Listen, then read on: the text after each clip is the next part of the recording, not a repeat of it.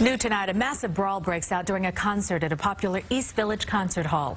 As CBS 2's Steve Langford reports, the rapper putting on the show was in the middle of all the chaos.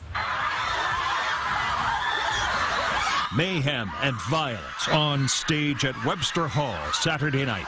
Much of it caught on video, posted to social media. Rappers skate in the middle of his act, and Webster Hall security apparently wants to stop the show after a fight broke out. These two fans saw it all happen. And then he grabbed security off of a fan, and then that's when he got stomped to the ground. Yeah, they picked him up and then threw him on the ground and started kicking him. The 21-year-old rapper grabbed by guards, seen in one video on the ground appearing to get kicked repeatedly. And when Skate finally came out, he had cuts all over him. On his Twitter page, Skate declared, quote, "Security has no right to assault me nor my family."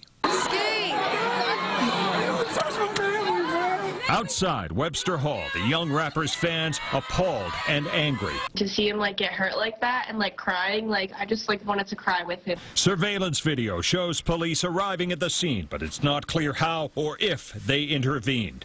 A police source tells us there were no assault complaints, no arrests, no charges filed. Webster Hall management not available, but a statement on the venue's Facebook page says in part, quote, "Saturday's incident is being fully investigated. The safety of all guests is always our primary focus."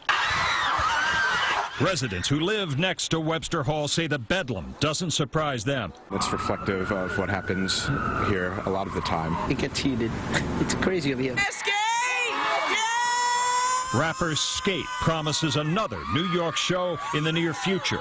In the East Village, Steve Langford, CBS 2 News. An online petition calling for the closing of Webster Hall claims to have close to 4,000 supporters.